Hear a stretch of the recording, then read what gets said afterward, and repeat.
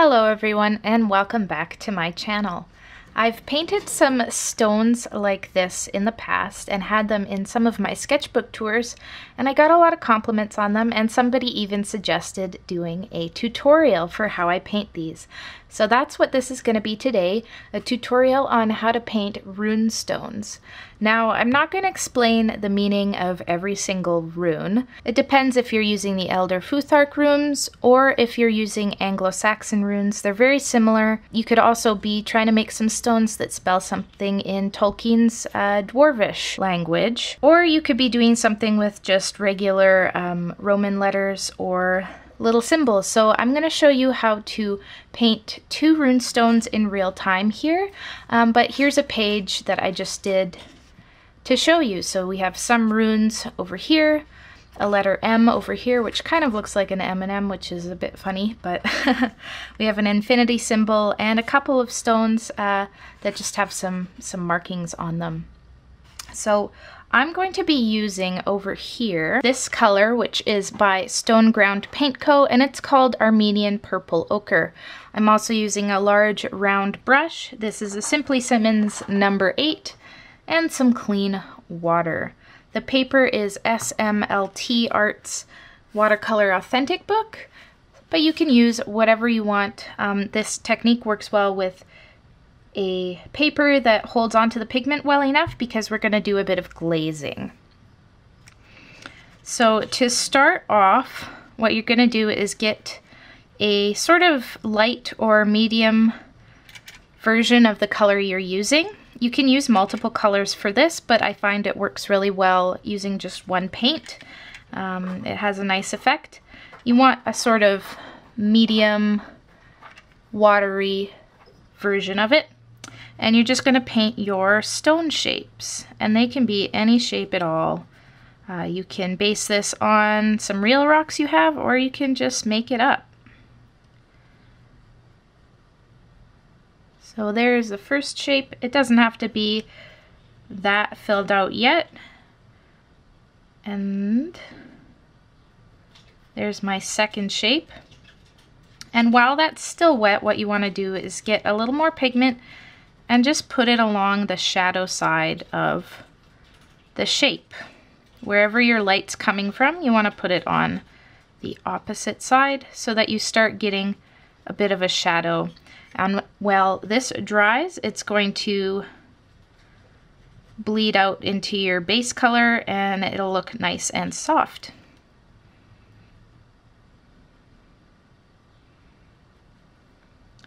Once you're done that step, let it dry completely.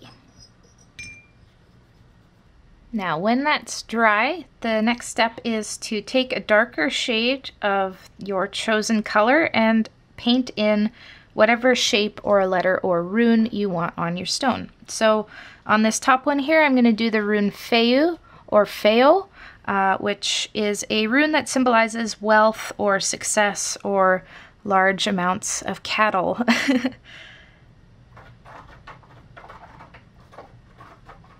So you just want to block it in with a fairly solid little wash and try to keep it a little bit lighter than the darkest mass tone you can get from your paint. So if you find it's getting a little bit dark, you can lift up a little bit of it. And so you're looking for something kind of like that. On the second stone, I'm going to do something more neutral and just do a cute little heart shape. Alright, so while those sections are drying, we're going to define the shadow around the edge of the stone a little bit more. You can do this while your letter or rune is drying. Just be careful not to touch the edge of the rune. You see how I'm just going around it there? That'll help with the illusion of having the rune carved into it. So you just want to get some pigment into there, get that shadow side darker, and then let that dry like that. Obviously, we already did some shadow on that during the first wash, but this will just help darken it down and give the illusion of this being an actual pebble. All right, so now you're gonna let these two parts dry. The next steps are the ones that really sell it, so hit play when you're ready to move on. Okay, when that is dry, you're going to get, again, a dark version of the color you're using. You want to get the mass tone of the color, so the purest form of the pigment, the darkest version of it. And we're gonna give your symbol or your rune a little drop shadow along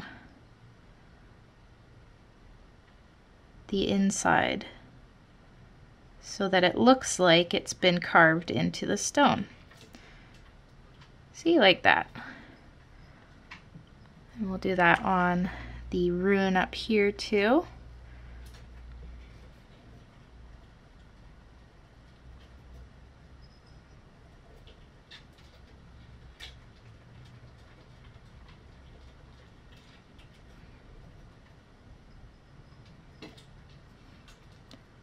Just like that. So now they look like they're carved into the stone. And the next bit is, I think, the most important bit. So you want to really water down your paint and just get a really thin amount of it. You can see what I'm doing over here. Just really thinning it down. You don't need very much pigment in there, but you still want some. So what you're gonna do with that is you're gonna go in and, keeping a clear spot just around the symbol, you're gonna make a glaze that covers most of the pebble. But you can see how I'm not touching the symbol that you've put down. You're leaving a white, well, it's not white, but you're leaving a color around it that's just the base color of the stone. And then this is just going to really solidify that illusion of it being a real carved runestone. And if you find it's a bit much, you can always lift off some of this final wash like I just did there. We're going to go up here and do the same thing to this rune. Just get right in there, right around it. I'm going to show you one final thing, which is how I do a drop shadow on these, just to make it sort of pop from the page if you want to. Obviously you don't have to. So I'm going to take a really dark color. In this case I'm using an Indigo Genuine. And I'm just going to draw a very thin line around the bottom edge of the stone where you want your shadow to be. Like that. And then this is very important. I'm going to wash my brush entirely, get all the pigment off of there, and then with a damp brush I'm going to brush along the edge of that shadowy line with clean water so that it bleeds out like that.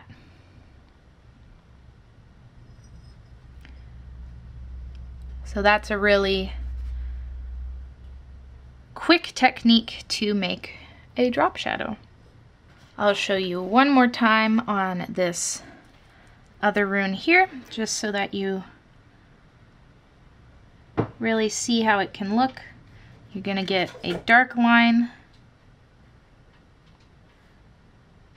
around the edge where you want the shadow.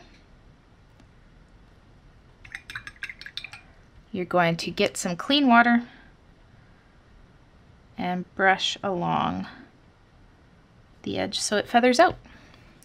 And you can touch it a few times if it needs a little more pigment, or if you're not happy with it or anything like that.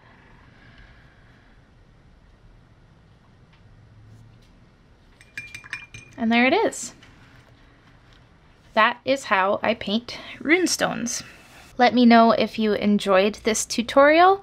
Tag me on Instagram at ThoughtsUpNorth if you try this out on your own and have something to show me. And thank you so much for watching. I'll see you in the next video. Bye!